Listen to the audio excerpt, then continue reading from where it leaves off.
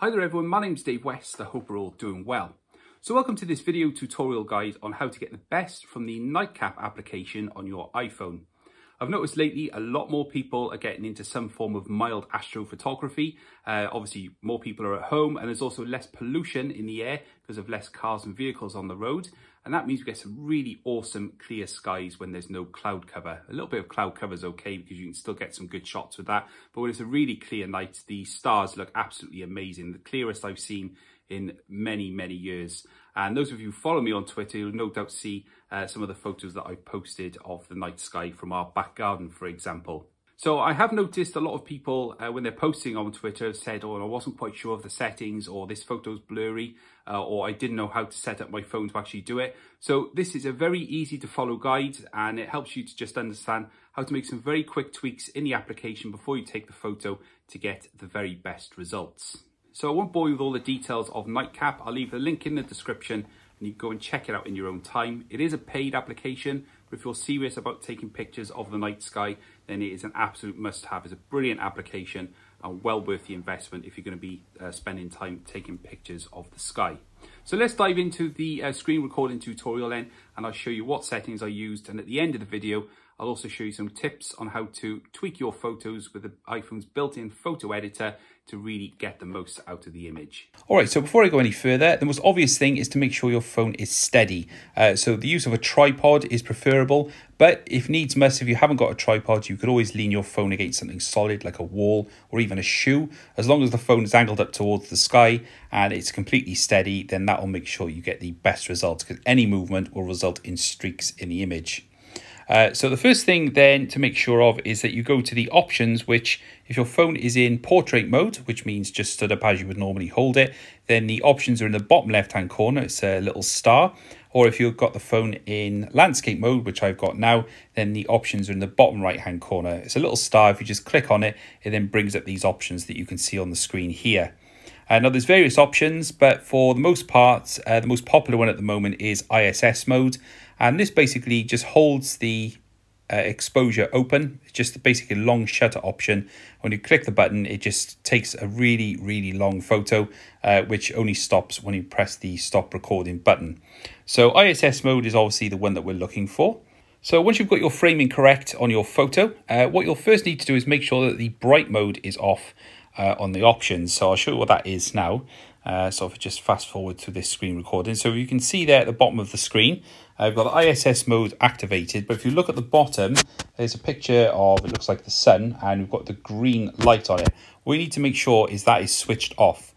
Basically, the iPhone is locked at an ISO of 2102. That is locked by Apple in software.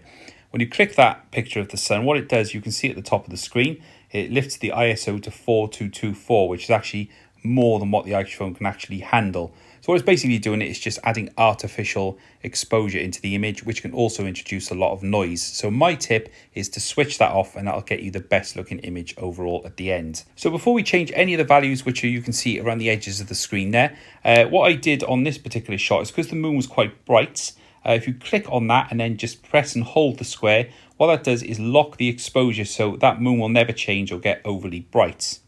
And then what you've got around the edges of the screen then, as you can see here, you've got the white balance, you've got ISO on the left-hand side, focus across the bottom, and then exposure on the right-hand side. So what you can do then is use your finger and then move up and down around each edge of the screen in order to get the best results. You can see with the exposure, you can move that up and down as you see fit. Now this is basically down to personal preference. You can see I set mine to about 1/3, and that was absolutely fine. So I can just see the trees at the bottom of the screen there. So next thing to do then is change the focus. You can see I've slid from left to right there. If I just show you the example, if I go all the way left, the trees go out of focus. And then if I go all the way right, what that does then, it means that you're setting the focus to infinity, which is the best thing to do because it means you get a really crisp view of the stars when you take the photo. If you're allowed to do autofocus or you go too far left, what you're going to end up with is a blurry image. Now with the ISO, I actually moved that all the way up to the right, all the way up to the top, sorry. So you just click on the left-hand side of the screen and push up, and that will then lift the ISO to the highest value, which is 2102. So that's the application all set up and ready to go. All you need to do now is just wait, and then you just click the shutter and then you'll get the exposure. What I would do is, as best practice, is just to get out into your garden or wherever you're going to be around about 10 or 15 minutes early, so you can get yourself all set up, the framing right, all of the settings right, and then you know as soon as you hit the shutter key, you're going to get the best possible image.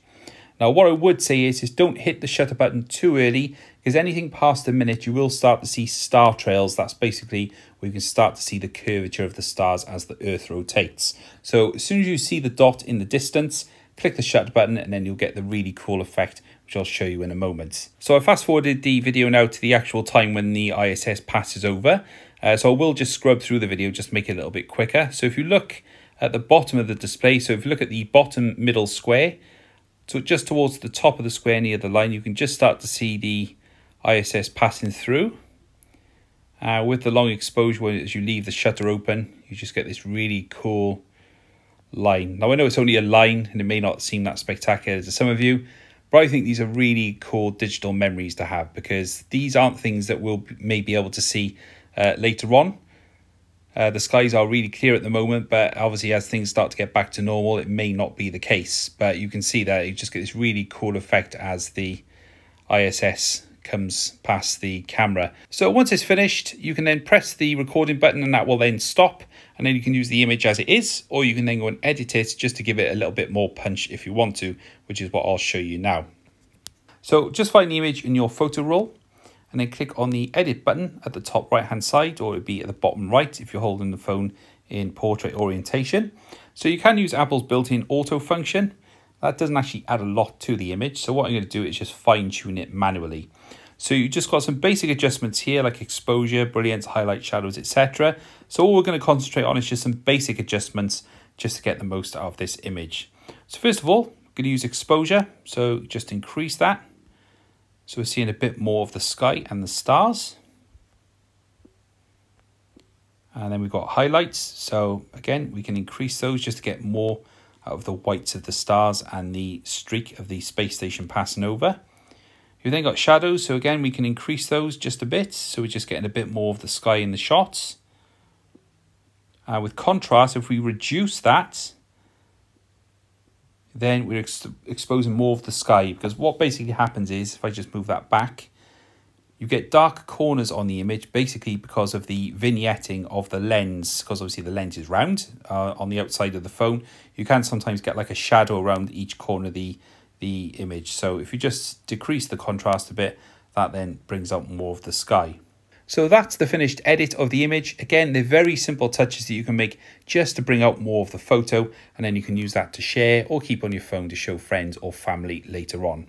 Alright, so that's the end of this tutorial then.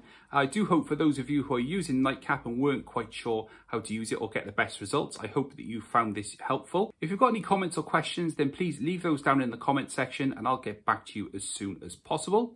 And don't forget, if you're new around here, then please do consider subscribing so there's more content like this coming on this channel very, very soon. But for now, this has been my tips and tutorial video on how to get the best results from NightCap on your iPhone. My name is Dave West, and I will catch you guys later.